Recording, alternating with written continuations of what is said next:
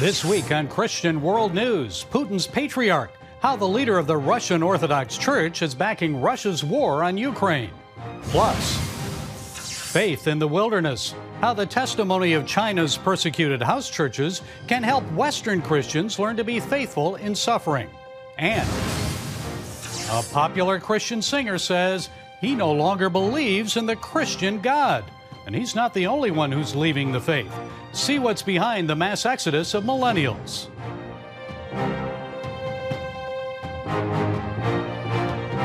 Welcome to Christian World News. I'm Gary Lane. A holy mission. That's how the leader of the Russian Orthodox Church is describing Vladimir Putin's brutal war on Ukraine. He also supports Putin's vision of uniting the whole Russian-speaking world under Moscow's control. CBN's Dale Hurd explains. It might surprise many in the West to learn that Vladimir Putin's invasion of Ukraine has the enthusiastic support of the leader of the Russian Orthodox Church, Patriarch Kirill. A close ally of Putin, Kirill continues to preach that Russian believers should support the war in Ukraine as a holy mission. This dates back around 10 years ago, at the beginning of Putin's third term.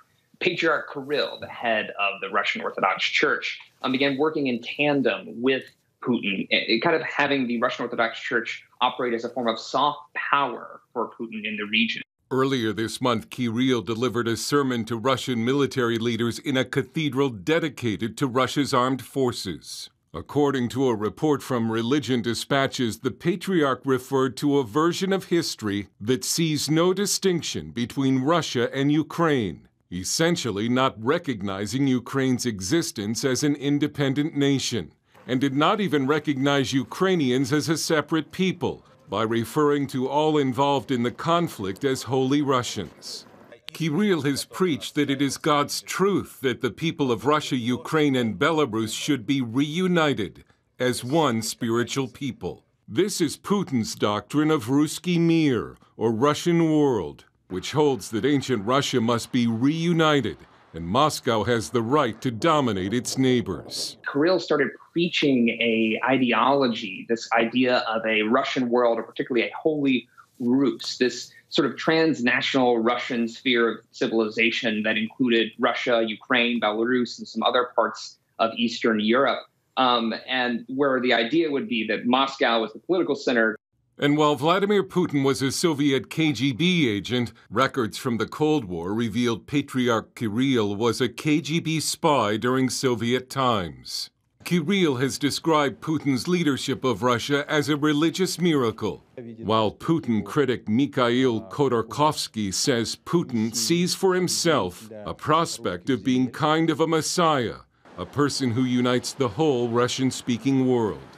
And for Patriarch Kirill, Vladimir Putin is God's instrument to fight against the decadent West. Dale Hurd, CBN News. The tiny country of Armenia has become a new hotspot for refugees fleeing the effects of the war in Ukraine. But these refugees aren't Ukrainian. They're arriving from Russia. CBN contributor Chuck Holden talked to some of them to find out why. It's springtime in Armenia, and the cherry blossoms have arrived around the capital city, Yerevan. And that's not all that's breaking out here. More than 120,000 Russians have come here since the war began in Ukraine, with more arriving each day. This sudden influx, however, is causing challenges for Armenians as well. Well, my fiancé and I have been looking for an apartment, and the prices have gone up more than twice, and it's almost impossible to find an apartment in Yerevan. Everywhere the prices have gone up dramatically. This former Soviet satellite state is one of the few places left where Russians can travel, and up to 40 flights arrive here from Russia every day. Many of the passengers don't plan on going home anytime soon. There are Russians all over here in downtown Yerevan, and I've been talking to many of them. It seems like most of them are young professionals, IT people, things like that, people who do their work online, and that's something that you really can't do right now in Russia because of the sanctions. Also, everybody that I've spoken to has been vehemently against this war, but there's a catch. They don't want to go on camera and talk about it. That says a lot about how much they fear their own government, because most of them still have families back in Russia. Eventually, we found these two young Russians willing to speak out on camera. Can you tell me why you left Russia? Yeah, because of the war and the Putin dictatorship. So we decided to move, like my friends moved to Armenia and I moved to Georgia. And we'll probably won't come back until the government overthrown, but I won't be putting my money on it. But hopefully, someday, maybe. How do you feel about the war in Ukraine? I'll ask you. That's awful because this is illegal war and now Putin make a lot of war crimes in Ukraine. So I'm not agree with the politics of my country, and it's kind of strange feeling when your country goes to war, but you want that your country lose it. Even if the war ends and like Russia loses, I don't see myself living comfortably in a country where like the country leader is almost like a Hitler, and like the absolutely militaristic state of the government right now is awful. So far, Armenia has avoided taking a political stand on the war, even though most are horrified at the images coming out of Ukraine. I think because Ukraine's government supported Azerbaijan during the war in Artsakh, Armenians feel hurt, and they did not really want to support Ukraine. But after seeing what was happening in Ukraine, of course we felt bad for the people. And we are trying to be supportive, and we're trying to be open not only to Russians in Armenia, but also to Ukrainians. Armenians are great with Russians. They totally understand the situation because there was a war in Armenia some time ago. So they are super friendly, and I like this country very much. Thousands of Ukrainian refugees have landed here as well, which makes for an interesting dynamic in the coffee shops around Yerevan, where refugees from both sides rub shoulders. Still, this Armenian pastor says there's a bright side to this crisis.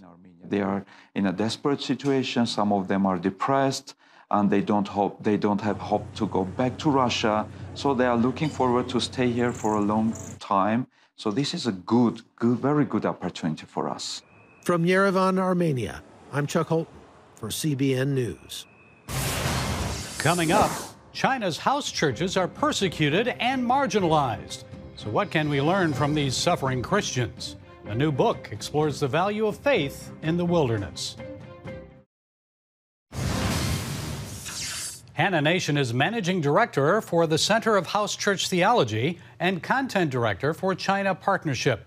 She's also co-editor of the book Faith in the Wilderness, Words of Exhortation from the Chinese Church, which offers insights from persecuted believers into the faithfulness and hope in Christ in the midst of trouble. She joins us now for more. Hannah, tell us how this book came about. What led to its creation? So in early 2020, there was a conference of Asian believers that took place in Malaysia. There was a large delegation from the Chinese house churches. And unfortunately, as it happened, the conference coincided with the Wuhan lockdown and the outbreak of the COVID-19 pandemic. And a lot of the Chinese couldn't leave China as a result. And so they decided to live stream this conference into China, which involved a significant risk for many.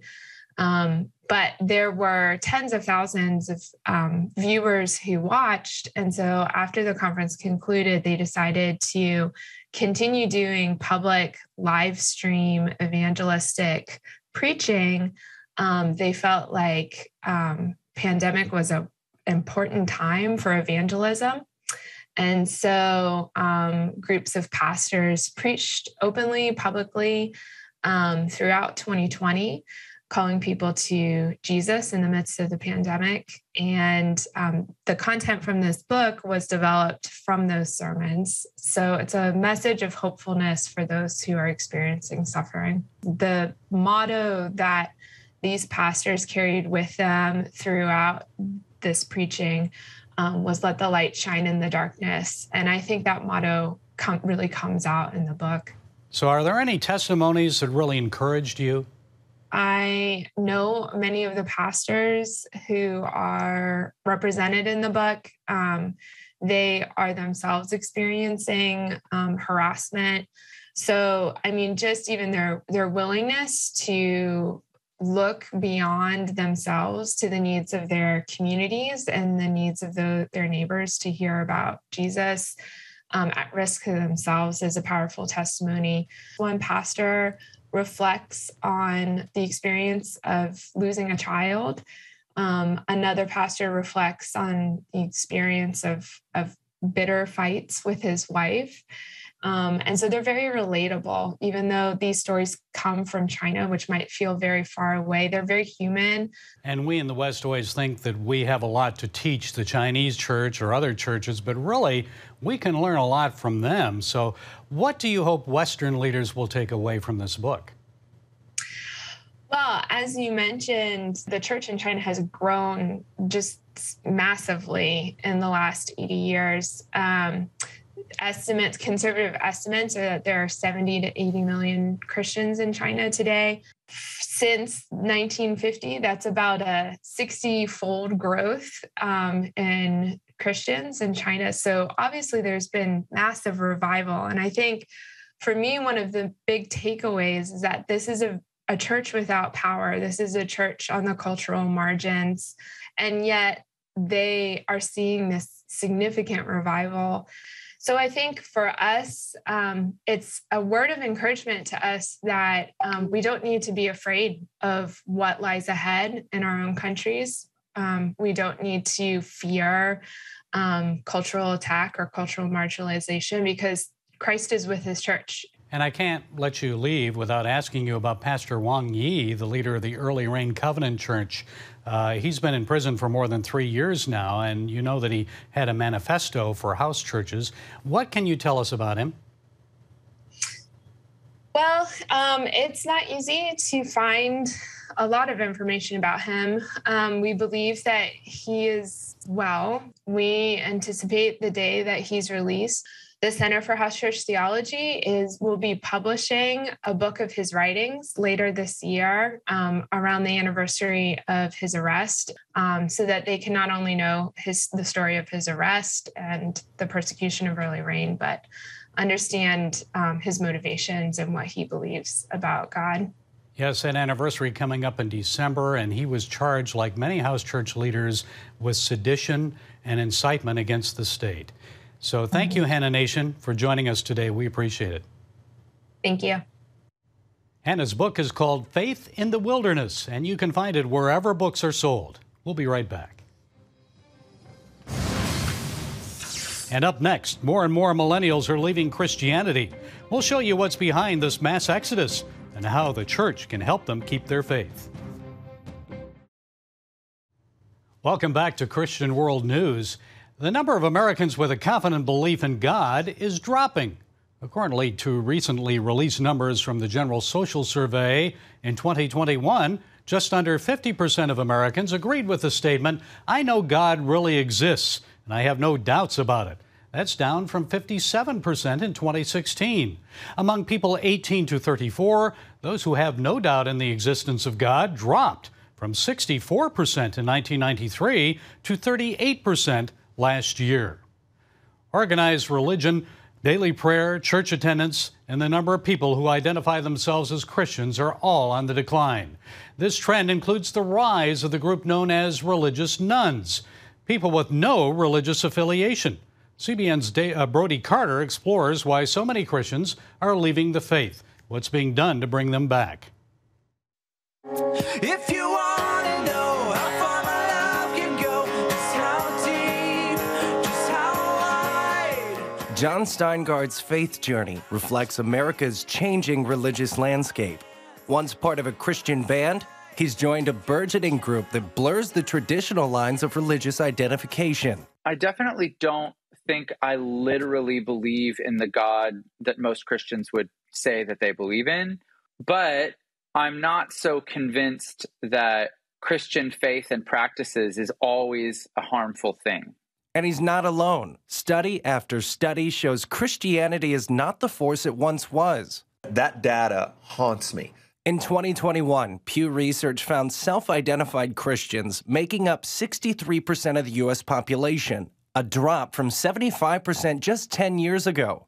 The majority of this decline is happening among Protestants, dropping 10 points in the last decade, while Catholicism remains relatively unchanged. During the same period, the group called religious nuns has steadily grown. When we ask people about their religious identification, are you Protestant, Catholic, Mormon, Orthodox Christian, Jewish, Muslim, Buddhist, Hindu, atheist, agnostic, something else, or nothing in particular? The religious nuns are those people who answer that question by describing themselves as atheist or agnostic or as simply nothing in particular. In studying the secular shift, researcher Gregory Smith says he sees no sign of this trend slowing down. Religious nuns currently account for about 3 in 10 U.S. adults. That's, triple, perhaps even getting close to quadruple the share who said that about 3 decades ago.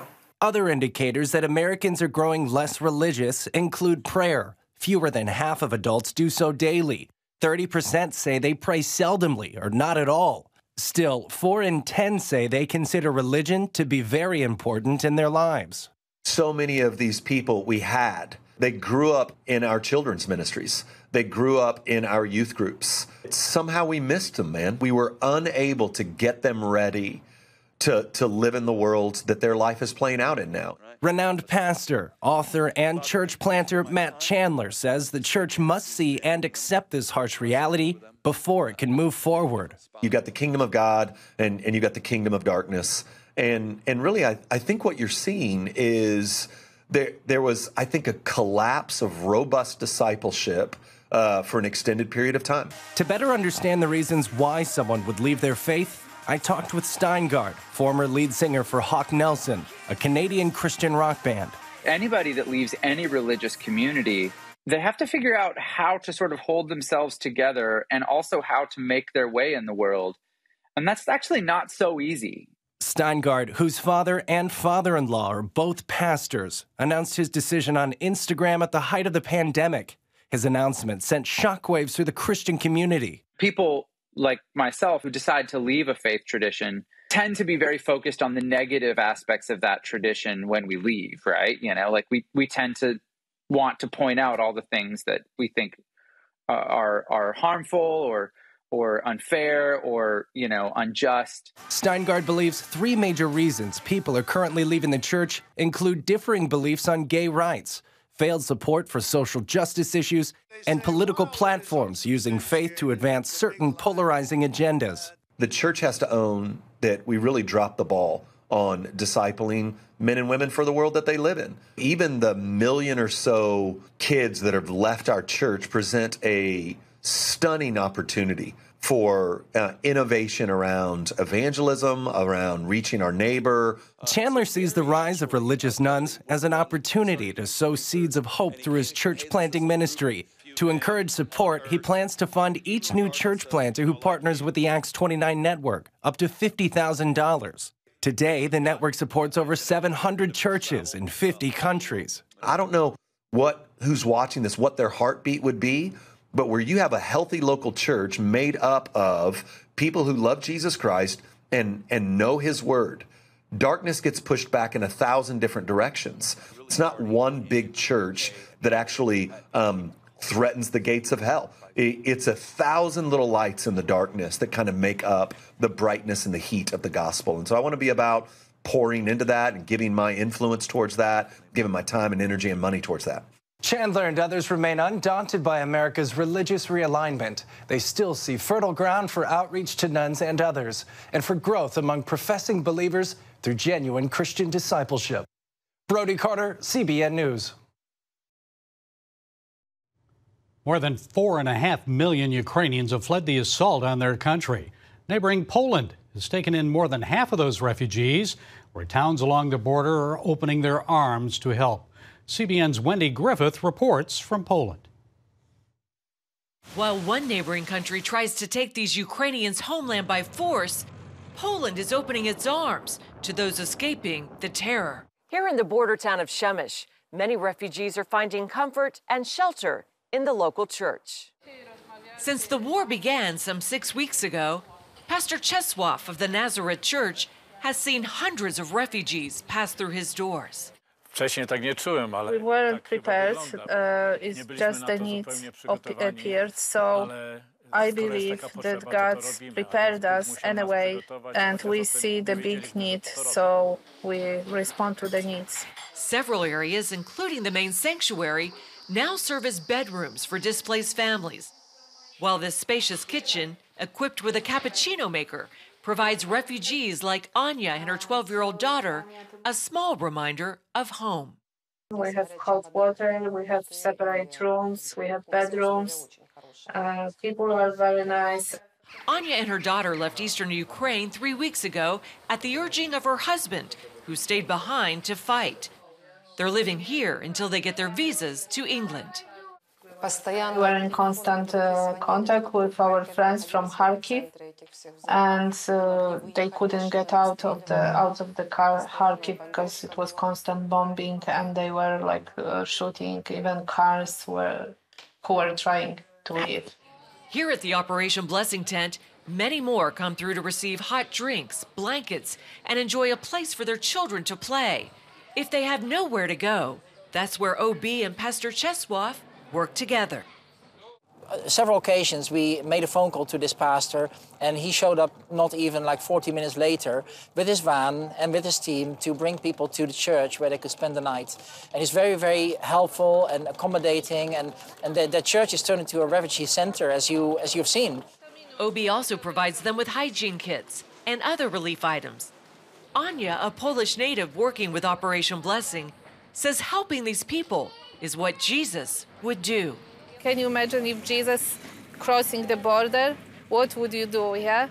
Would you do everything what you can to invite him, to feed him, to keep him warm, to give him clothes if he needs, and help him, yeah, and love him, yes, because he loves us so much that we should share this love with other people. Wendy Griffith, CBN News, on the Polish-Ukrainian border. Please continue to pray for Ukraine and for Russia, and also for CBN News employees, our teams working in Ukraine and the border area of Poland. Thank you for joining us this week. We appreciate you. Until next week, goodbye and God bless.